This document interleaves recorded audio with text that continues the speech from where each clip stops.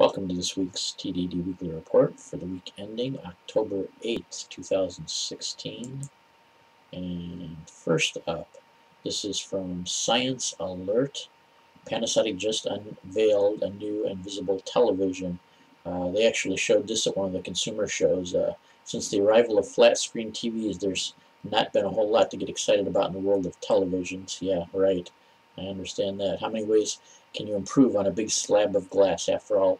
Well, how about by making it almost invisible when you're not using it? And down below this is a video you can play about a girl from Panasonic doing the demonstration. First she shows the transparent door to a wine cooler type of cabinet where you can do a touch display out of it too. That's a neat thing too. Besides just a display, it can be used as a touch display. And although I guess in the past it's not been that unusual the past few years to see invisible TVs and panes of glass, to make them actually look transparent enough. And now with the OLED technology where the pixels themselves light up rather than have to be powered with any large power source, it's much easier to do. They're not saying how they're actually doing it right now because they don't want to let out any trade secrets, but I think this is something that Panasonic may actually have, that we will actually see available for consumers in the next 2 to 3 years. Yeah, they said they showed it off at the CES in Las Vegas earlier in the year, but the company's engineers say the latest version of their invisible television looks even more transparent when switched off and brighter when switched on. It says won't be ready to buy for another 3 years or so, according to company representative. That's a lot better than a lot of the stuff cutting edge that they have here too, to where you just never really see it, or maybe you'll see a part of it used in some other product. I think this is something we're actually genuinely going to see, and in this video, if you care to watch it, just go down and click on the video below. You'll see the transparent sliding glass in the cabinet. Looks just like a piece of regular old glass, so I'm quite impressed. Next one, this is kind of a little bit humorous. I thought at first maybe it was a joke, but this is from Bored Panda. Japanese invent Pokehand device to rest your arms while playing Pokemon Go. And like the other one, you can scroll down to see a video. This is a how-to video. It takes a coat hanger and makes this, well, I'll show you. I put the picture up of the device here that they're making. I guess there's a real problem with Pokemon hunters getting their arms too tired, their little wimpy, skinny arms from hunting Pokemon. Story I'll tell you that this kid, the other day I was sitting in my garage. I'd been working on something. I was just sitting relaxing in my garage. And I live on a dead-end street, or a cul-de-sac, whatever you want to call it.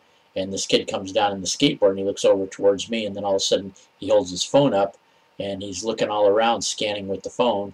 And I kind of figured out by then he was looking for Pokemon, and he was just like screaming and yelling, just, you know, so happy that there must have been, I don't know, dozens of rare Pokemon or something like that that he was getting. So he was very happy about it, and after a bit of hooting and hollering, he went back on his skateboard and skated on down the road, probably to get some more different Pokemon. But anyway, if you're so lazy hunting Pokemon, or your arms just get so tired, you can use this video and make one out of I guess you need nothing but a clothes hanger and 2 rubber bands, and you can have your Pokehand. And last up, I am going to have another guest on the show. This is my friend Rex, LonestarRider. He does videos of his travels on his motorcycle, but he also does a lot of reviews, and a lot of variety of reviews too. It can be everything from technological gadgets. He did a video on a hard drive that you can put your SD card in, and without a computer just transfer your files from the SD card to a hard drive. One of his latest videos is on something called moon drops. It's a type of grape. It's an exotic type of super sweet grape. I think the last few videos he's done have been food reviews, but this particular review, I'm going to use a part of his total review. I got his permission to use this, and it's about camping LED lanterns, so I will let him take it away. Howdy y'all, LonestarRider here. I have a product review. It's a light. Stick around to find out more.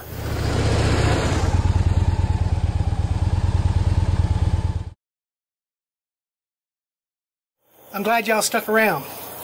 This little blow-up light and solar I got off of Amazon, like real cheap, for about 10-15 bucks, and it's called an Lucier, L-U-C-I or R, I can't read it right now, light, and it has a little solar panel in it. You never have to switch the batteries out. All you have to do is stick it out in the sun and charge it, and it lasts for days. I stuck it out in the sun for a little while when I was on my 2016 summer trip. You can see the link here or down below. And this thing worked great. And I'm going to use it tonight for camping out here at the Cedar Hill, Texas State Park. This thing's real easy to set up.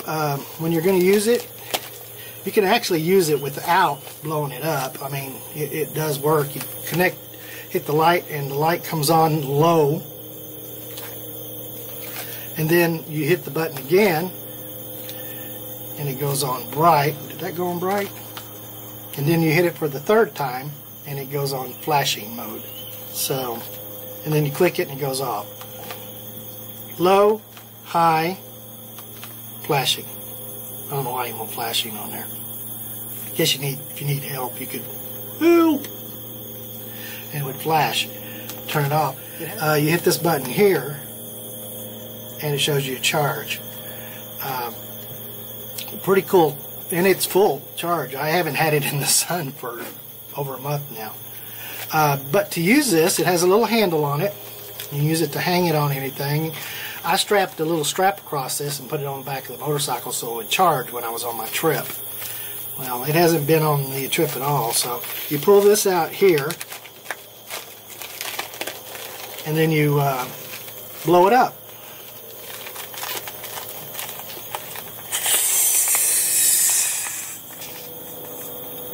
And then you plug it up in there. It's a little pillow light. That's what I call it.